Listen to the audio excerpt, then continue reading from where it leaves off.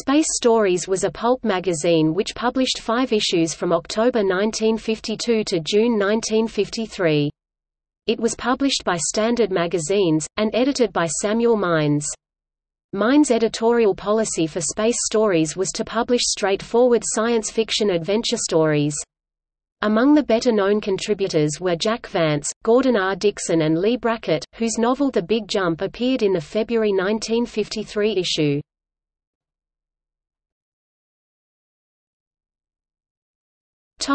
Publication history and contents.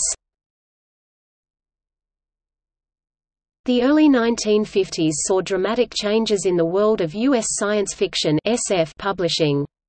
At the start of 1949, all but one of the major magazines in the field were in pulp format. By the end of 1955, almost all had either ceased publication or switched to digest format. Despite the rapid decline of the pulp market, several new science fiction magazines were launched in pulp format during these years. Space Stories was one of the last of these. It was launched in October 1952 by Standard Magazines, which already published 3 other SF magazines, Startling Stories, Thrilling Wonder Stories, and Fantastic Story Magazine. Samuel Mines, the editor, had worked for Standard Magazines since 1942, though not on the science fiction pulps. He had taken over the editorship of the SF titles when Sam Merwin left Standard in 1951. In the first issue, Mines declared that Space Stories' editorial policy would be focused on entertainment. It would be aimed at readers who want action and thrills, strange and exotic backgrounds, weird and wonderful adventure, instead of the coldly mental story, the complex parable, the tale of social significance. The response in the letters column of the magazine was positive, with several fans quoting Mines' editorial approvingly. Mines was able to obtain stories from well-known writers, including Gordon R. Dickson, Lee Brackett, Jack Vance, and William Morrison, though few of the stories were memorable. The best-known story published in the magazine was Brackett's The Big Jump, which appeared in the February 1953 issue. SF historian Wendy Bousfield regards most of the lesser-known stories in the magazine as uninteresting, but praises Robert Zach's Expedition to Earth, which is set in a science fiction restaurant, where the alien staff are assumed to be merely wearing costumes, as a witty variation on the stereotypical hostile alien story.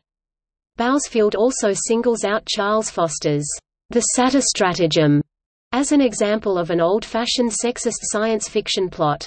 In the story, a planet inhabited only by women welcomes a team of Earth miners who will provide husbands for them.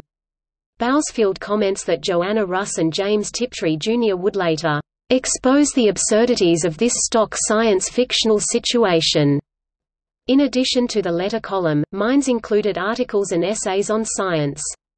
A book review column appeared in the April 1953 issue. It did not appear in the next and final issue, which instead included some science-fictional cartoons. The interior art was of generally good quality. The artists included Paul Auburn, Virgil Finlay, EMSH, and Alex Schomburg.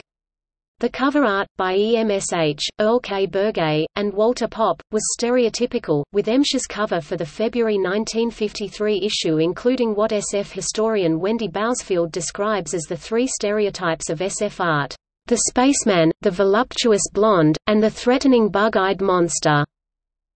Only the final issue's cover, also by EMSH, was painted to illustrate one of the stories inside the magazine. Burgay died in 1952, and his cover for the December 1952 issue was the last cover he painted for Standard.